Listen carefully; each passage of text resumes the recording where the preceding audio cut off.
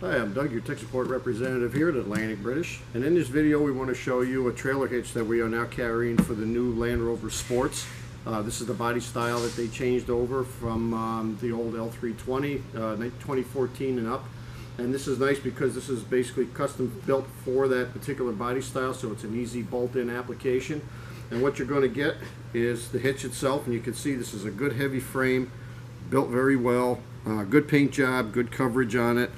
You've got the hardware kit. You can see the hardware is also very heavy duty, and it's got quite a good capacity to it. This is actually rated for up to an 8,000 pound trailer with 800 pound tongue weight, and it is a class 3, so it's got the 2-inch opening on it. So now that we've shown you this, and as I said, it's an easy application, we're going to show you how to install it. Alright, before we begin, what I'm going to do is show you the instructions that come with this, and mostly because in the very beginning they do give you a little breakdown on the tools that you're going to need to install it, so we've pulled them out here. And essentially what we've got is a 3/8 drive torque wrench with a 10mm socket, 1/2-inch drive torque wrench, 15/16 socket, 15/16 open-end combination wrench, ratchet, Phillips screwdriver, and a small straight blade screwdriver. And this is basically what you're going to need. And then there's also a little trimming that will be done on one of the lower panels, and we have a Dremel tool. We're going to use that, and that's actually shown in the instructions, but of course you could use basically anything else that's going to cut plastic. Alright, so first step is going to be to remove this panel, which really isn't all that much. You're going to use the straight blade screwdriver we were talking about, or if you don't have one handy, a quarter works just as well. And you can just insert it in that. We're going to turn that 90 degrees to the left. And that'll just pop down and pop out. And you can see the lower panel we're going to need to remove. And that's just the 10mm, two 10mm head bolts under here, and 2 Phillips screwdrivers, 2 screws here. If you've got an older 2014, and I say older, they're going to be 2 years old now, for these 2 bolts we want to soak them up a little bit. Alright, so I'm going to just show you this is in place. Now what I would suggest is you have someone help you when you go to lay this in. This piece has actually got some weight to it, and what happens is that you'll need to hold it up in place while someone slides this top bolt in. This is going to go through the back brace, the bumper brace, and you can see that the hitch comes up in behind it. And at this point you don't need to put the nut on, just get the bolt on, get that on, and then you can raise the 2 back areas and you can put the 2 small bolts on, that's where we're at right now.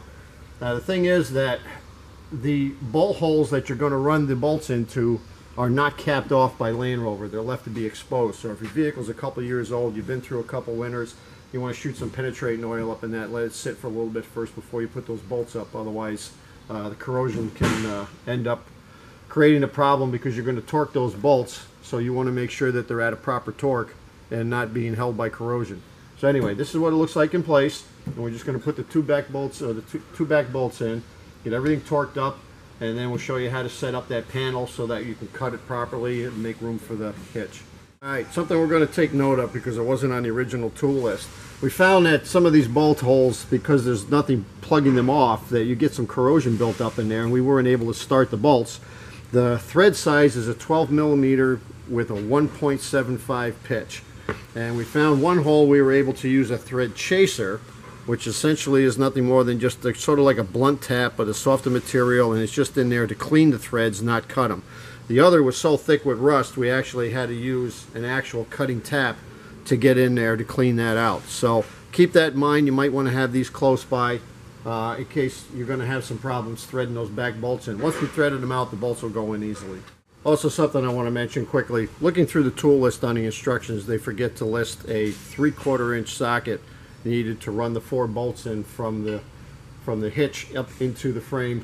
And now that we've got all 4, we're going to have all 4 started. We're going to tighten these up, and then if you do read the instructions, there is a torque spec of 79 foot-pounds, which we're going to use a 1/2-inch drive click type torque wrench and set them all into specs. Alright, so we found the back bolts we were able to get on with just a long extension and a 3/4 inch socket, and that was fine. We're able to torque them up. The back ones, however, are right in line with the exhaust, and at 80 foot-pounds, or actually 79 foot-pounds, you really can't get up in there without an extension. So what we've done is you have to add a swivel with the 3/4 inch long extension. You're going to lose a little bit of torque through this swivel.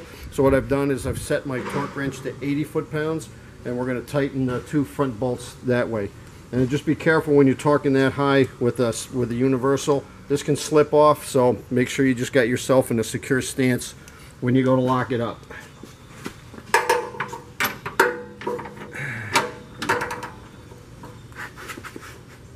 Alright, so we've got the 4 bolts torqued up. Now we still have the big bolt. Now because of the little cutout right there, I'm going to slide that back out, put the washer up in place, and then slide that back. And you can get your hand back here, 2 fingers on the nut, and get that started. Spin that on. Alright, so we found that when we installed the big bolt, the opening there was not quite big enough where you could get a socket on it. Now you're going to torque this to 180 foot-pounds, so you darn well need to have a good secure lock on the socket, because that's a lot of torque. So the bolt is in. We've taken the Dremel tool. We have a little cutter bit on there. We've opened that up just enough, because when you put the back cover on, you're not going to see it. It's going to cover that over. And just enough to get a socket on there. We'll put a wrench on the back, and we'll get this torqued up to 180 foot-pounds.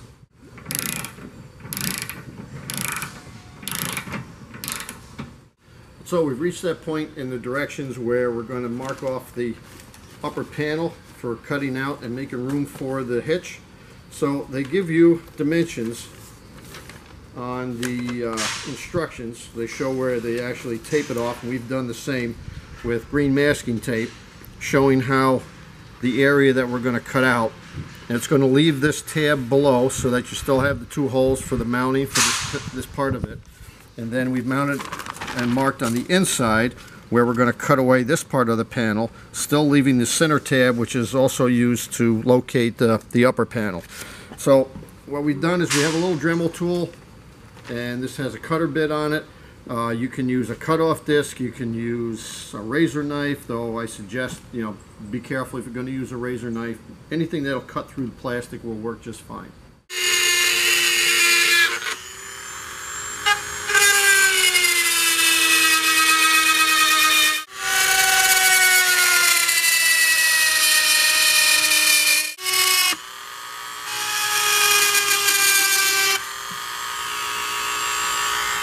So this is essentially how you're going to look when you're done. You can see the lower cutout and then the cutout for the upper area.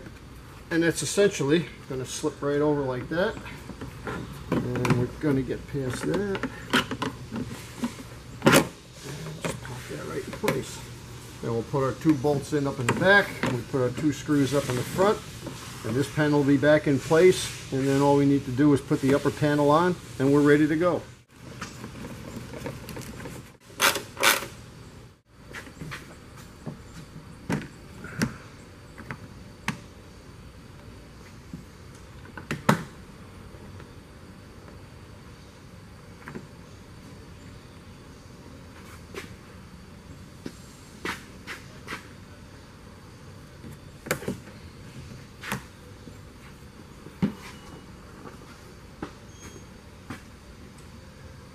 So, we put our upper panel back in. Just remember, you need to slide it up.